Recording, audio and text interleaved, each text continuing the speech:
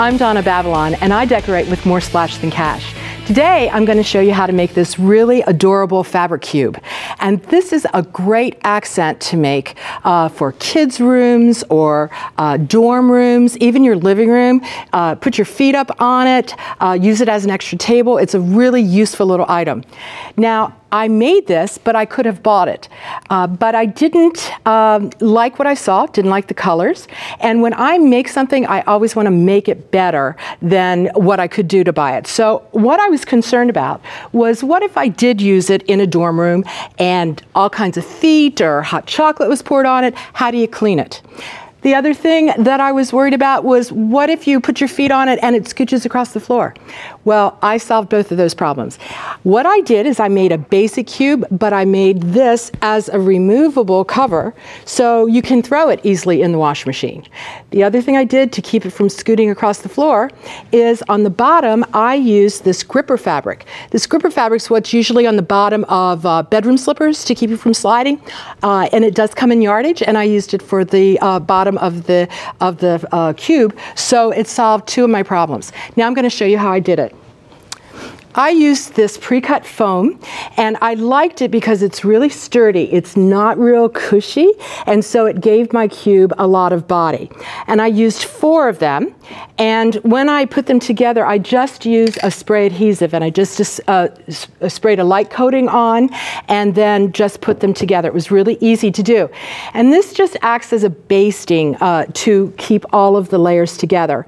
Then I made a muslin cover for it, and that's where I put the gripper fabric on the bottom. And that will make sense as I show you the steps on how to make the actual slip cover to go over it. But that's the basic cube.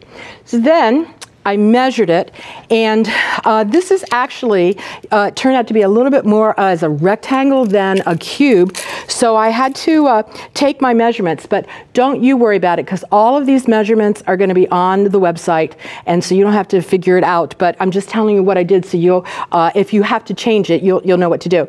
And I took all the measurements and noted it, and then I cut the fabric, and I cut the lining, and then also in between those layers, I used what is called a needle punch batting. And needle punch batting I like because you don't have to quilt it. In fact, it said 10 inches apart. I didn't do any quilting on mine, and it stayed together really, really nicely. So this is a way of using your 45-inch goods into home decorating fabrics, because they don't really have the body that decorator fabrics do, but there's no reason you can't use them. So this is the top. And I even added a little decoration. I added a contrasting fabric to it. The model that I showed you was a plain top, so you can have some fun with it. And I layered it with the needle punch, and then on the back I put muslin, and I serged around all edges. And that just makes it really neat and tidy. Okay, now let's talk about the body. What I did is I cut each side from the fabric, and then I also cut my length of batting and muslin lining, and you notice that's cut shorter, and that's because of the hem allowance right here. I didn't want to have all of that bulk in the hem. And all of the measurements, don't worry about all this, because the measurements are on the website. I did the same thing where I serged around the edges, and I just, like I said before, it just makes it nice and tidy. And then I started sewing them together. And when you sew them together, the sides, you want to stitch across, but you want to make sure that you stop 1/2 inch from the side seams. And I marked it, and then I stitched across, because that's going to be how we put in the top. So that's a very, very important step, that it's measured, or that it stops 1/2 inch from the top. But now we get to the closure part. So these are the sides, and we've got that made. But how did I make the closure? Well, the closure is actually 2 pieces of fabric, and I used this snap tape. And snap tape, it came pre-cut lengths, and it's really a nice, I didn't want to use Velcro because it gets icky, and this is a perfect application for it. So in the side pieces, if you can see this, I've allowed a little bit extra fabric here that I'm going to fold over to clean up the edge, and this is where I'm going to put the snap tape. Now, when you're planning your snap tape and you're planning your closure, there's an upper layer and a lower area, and you need to distinguish that before you put on the snap tape. And what I mean by that is this is going to overlap this area so that when it snaps up, it's going to come off easily. So then you need to assign the pieces to that. Now, one of them has a little tip on it and one has the little receptacle area. I like to use the tip part for the overlap area, and I like to use the receptacle area to this side. Now also notice that when I'm doing this, I would put the snap tape on the inside with the tips on the inside edge so that it comes over, and then the part with the receptacle on the underneath, I'm putting it on the top edge. That is a difference, but again, the instructions will show you that clearly. So let me take it over to the machine, and I have it set up with a zipper foot, and basically you fold the top edge under, and when you start this, you need to make sure that it's down far enough so you don't get it caught in any of the seam allowances that are up here.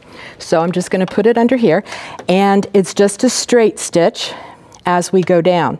Now, what you need to be aware of is as you're stitching this down, it depends on how wide your presser foot is. This one's a little wide, so you need to get it right on the edge and make sure that you this part of the presser foot doesn't get caught up with the snap. And if it does, then you can maybe move the needle over a little bit more. So we're just going to sew really carefully right along the edge all the way down, and just missed it. And I'm sewing through all layers. Now I have it still attached. You don't have to do that, but it just keeps it together, and I'm not losing it and looking forward in my sewing room as I'm making my project, because you know, sometimes it just disappears just really, really quickly. You go all the way down, and then also you don't want it to go into this hem area down here. So you need to determine, so I would basically, cut it off. I would fold the hem up and get an idea of where it's going to be stitching across to determine where I'm going to be stopping the tape. In this case, it looks like it comes right here at the top, so I would cut that off, and then I would fold that end under as well. And so that's how you apply the two edges of the snap tape. And then you do the other side. But when you're doing the other side, you have to also be very careful to match up the tape. The receptacle area and the tip area, you need to take this back, and you need to make sure that it's exactly the same position, or else your snaps aren't going to wind up. So, and that's why, and then I just take it over and test it. That's not quite it, because it's not at the area, and I just move it down a bit so that when you are putting this together, it's going to snap together exactly. And that's how you use the snap tape. So now, theoretically, this side is already sewn to this would be sewn to this side, and if you would snap them together, you would have like an entire circle, which is what goes around your fabric cube. Now, to put the top in, this is where, when I emphasized that you needed to keep that, that 1/2 inch opening open, this is where that comes into to play. So you want to put your right sides together, and you want to match up your edges, as I'm doing here. And basically, where I pull this down, I pull this out of the way, and then I take this and I pin it, and I'm going to pin from the top of that seam allowance all the way over to this seam allowance. And in that, I use these, this is where I like to use these special decorator pins. What I like about them is they're extra long, they slide like silk, and they're really, really strong. And when you're making home decorating projects that have bulk to them, it really makes it, really, really nice to use. So I sew all the way across, I stop, and then sew the second edge. So let's go back to the finished model, and you can see how I have it open.